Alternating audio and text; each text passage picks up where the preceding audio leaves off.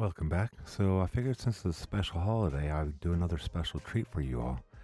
Here's some Yorkshire puddings that normally you would serve with roast beef and all the trimmings, but maybe you want to serve it with your turkey.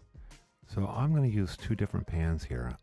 I'm going to use a regular muffin tin, and I'm going to use a mini muffin tin to create little mini Yorkshire puddings. The recipe is real simple. We're going to crack 5 eggs.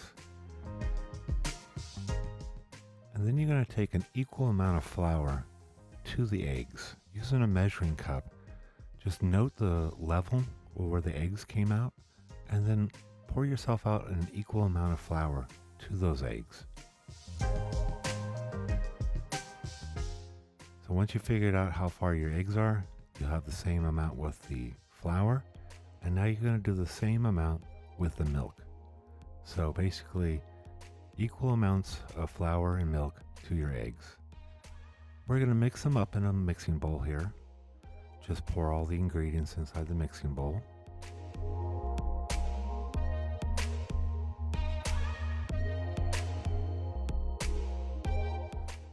Okay, so the next thing we're going to do is add 1 teaspoon of kosher salt to the bowl. Mix it well, but don't overbeat the batter. You don't want it to become tough and dense. The other important thing is to make sure to cover and let the batter rest for 30 minutes at least. Okay, so for the minis, I'm going to do something special. I'm going to add cheese and chives. So I'm going to finely grate 1 cup's worth of white cheddar here. Once I get it all grated, I'm just going to add it to a bowl, and then we're going to do some chopping. Okay, there we go, looking good.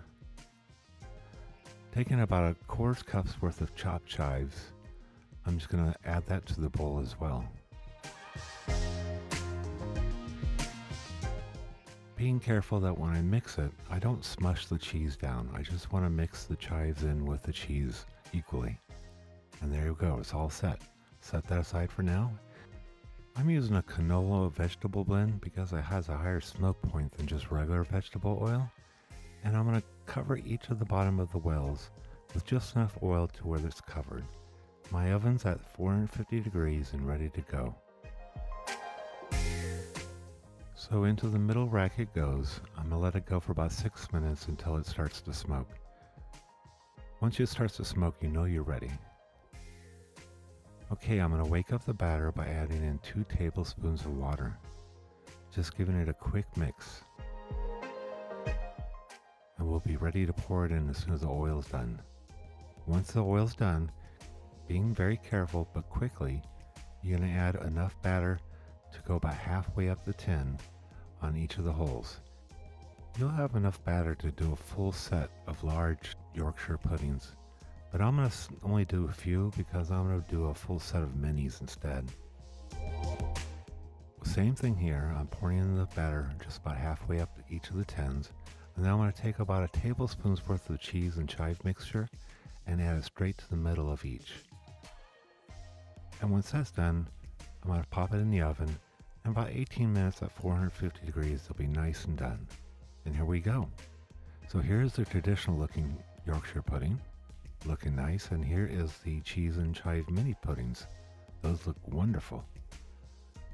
So you want to make sure to serve them nice and hot. Or you can add roast beef to the middle since it's usually served with roast beef.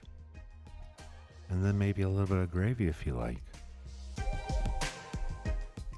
Or another idea is you can take the roast beef, place it in the middle, and then add some creamy horseradish to the top, and then just top it off with a little bit of chives. It packs quite a punch. So enjoy. Until next time, I'll see you in the kitchen.